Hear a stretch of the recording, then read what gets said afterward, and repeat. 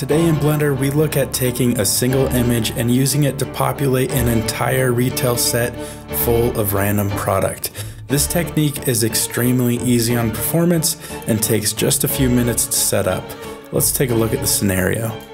Let's say you have this retail shelf and you need to fill it with product. I'm going to show you a technique where you could take one single box and you can duplicate it or instance it, and every time it's instanced, it becomes its own unique label. And you could do that over and over and over again, and every time that you do, it becomes kind of randomized. So you could do that not only with boxes, but we can have these cans here as well, and we could start to instance those, and you get the picture. These chip bags as well, if we had like a little rack of these, we could start to hang those. So I'm going to show you this technique. It's actually really simple, and the best part is it's only using one image texture, so it's incredibly cheap to pull off for Blender.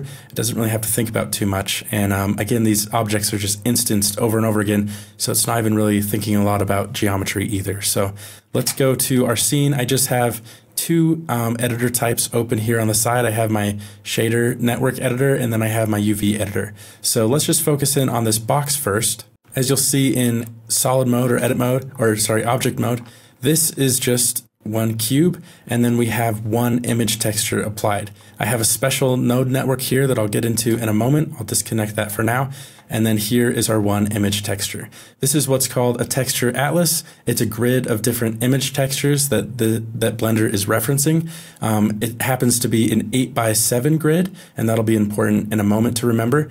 But we have this. This, in fact, was generated with AI. You don't have to generate yours with AI. You can build your own by hand. You could do that with any kind of image editing program. I just happen to use AI because I wanted it to be quick and easy and show you how easy this could be. I don't feel like you need a tutorial on how to use AI. I don't think anyone really needs to know what they're doing. You kind of just type in prompts. And the prompt that I had for this particular image was something like atlas texture, variety of different food package labels on one sheet, something like that. And I was able to get these, this whole, kind of grid array of different textures. Obviously, these don't hold up if you go in close. Like, I don't know what Sajadka chips are, or Smaro, whatever that is. This doesn't even make sense, and it's to be expected with AI. It's not quite there yet, but very quick for our purposes. So we have that one image. I dropped that in and plugged it into the base color here. And then, so if we go to render view, you can see that not much is happening there. I have it unwrapped to kind of fill the area. I just did U and then cube projection down here. You could just press U and then C. And then I just kind of scaled this in and scaled it out on the X to fill up the whole space. So nothing special there, but this isn't really working yet. As you can see, each object isn't instancing its own texture atlas square. So what we have to do for that is we use my atlas randomizer node. Now this is a pretty complicated node. How I arrived here was basically reverse engineering an existing node for randomizing textures, but then building in the functionality of having horizontal divisions and vertical divisions. So these by default, when you download this, will be set to 1. You can get this node over at offworlddepot.com. I'll of course link it in the tutorial description. Now you can plug this vector into vector here, and nothing will happen until you define the horizontal and vertical divisions. So I happen to know that horizontally we have 8 kind of columns here. So if I type in 8, and then vertically we have 7 rows. So 8x7, and then that will fit properly. If this was not the correct number, you could tell pretty quickly you start to have some weird overlaps. So just define how many rows and columns you have, and then we can start to duplicate this. So just press Alt-D, and we can start to build out some shelves here. If you ever don't like the instances that it picked, you could just come here to the seed value and start to randomize that. And let's just take it away, and I'll spend a minute here just kind of randomizing the set dressing here.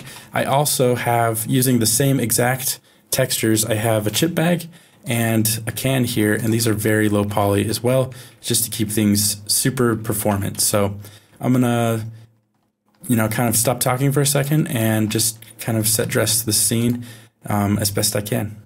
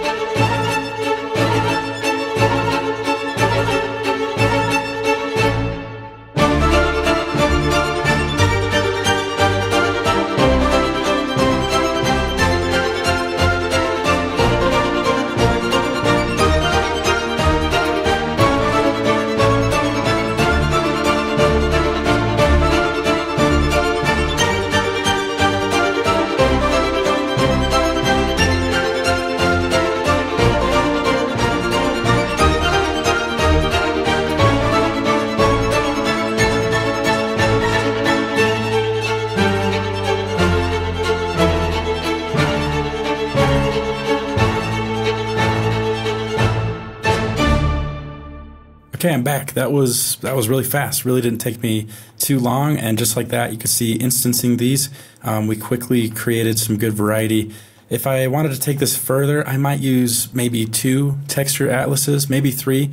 Even with the randomization, you can start to see some repeating colors here, and you could take this a step further. But as you can see here, this is really, really easy on the scene. We could just keep this going, keep duplicating and instancing this for a long time before Blender starts to give us any kind of trouble. So I'm going to scale that back though, just to our original.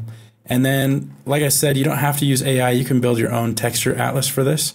I wanted to show that quickly in Photoshop. So what I have here is I walked around a store with my cell phone and just took pictures of like shirts and pants, and then I put them out on a grid in Photoshop. You could do this in any image editing program. In Photoshop, you can build the grid just by going up here to View, and then go down to Guides and go to New Guide Layout, and then you could choose how many columns and rows that you want. In this case, I had 25 images, so I just did 5 by 5. And then what I did is I imported I made a single plane, and I plugged our image texture into that, and then I plugged the alpha into alpha, so it's got a transparent background. And then I plugged our Atlas randomizer node into it and just did a 5 by 5 grid. Now this is extremely easy on the computer because these are literally just planes, and this may not hold up under really close inspection, but that's not really the point. The point is to get very low poly, easy on memory, easy on the computer, just quickly fill a whole scene with assets. And this may be in a window kind of at a distance behind a layer of glass, but you can quickly fill a whole store with this stuff, and really it's not going to take too much performance away from your computer. Again, it may not hold up when you get really close and you start to look around, you start to notice like, okay, that's definitely a plane. But if you think about the alternative, if you had like actual cloth shirts being simulated, or even if you had cloth shirts that were optimized and baked down, you're still going to have a lot more geometry than what we're accomplishing here, which is literally just a bunch of planes. It's kind of crazy that you can get away with that. So that's a quick look at this technique. If you want to see more videos, more tutorials, go support my personal website, offworlddepot.com. When you subscribe to the videos, you also get immediate access to the whole asset library. There are no download limits. There are no point systems. You just kind of download what you need, and I'm adding more every day.